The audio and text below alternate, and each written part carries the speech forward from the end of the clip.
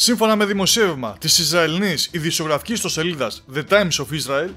ο IDF ανακοίνωσε σήμερα Σάββατο ότι η πολεμική αεροπορία του Ισραήλ θα προβεί σε αξιολόγηση των προηγμένων μαχητικών αεροσκαφών F-35 που έχει εντάξει στις δυνάμεις της, ώστε να δει τι θα πράξει, καθώς οι Ηνωμένες Πολιτείες της Αμερικής, μετά από πρόβλημα που διαπιστώθηκε στο σύστημα εκτείναξης του καθίσματος του πιλότου, καθήλωσαν στο έδαφος το μεγαλύτερο ποσοστό του στόλου των F-35, ώσότου γίνει ο κατάλληλος έλεγχος και οι τροποποιήσεις που χρειάζονται και να επιληθεί το ζήτημα που ανέκυψε, με πρωταρχικό γνώμονα την ασφάλεια του πιλότου του αεροσκάφους.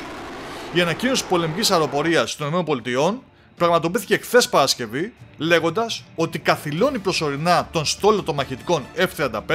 ώστε να επισπευθεί η επιθεώρησή τους, αυτών των υπερσύγχρονων μαχητικών αεροσκαφών που, όπως ήδη γνωρίζουμε, θέλει διακαώς να αποκτήσει και η Ελλάδα και να τα εντάξει στο πλωστάσιό της.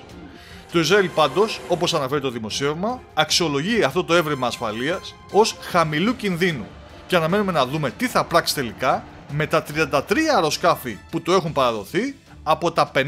που έχει παραγγείλει.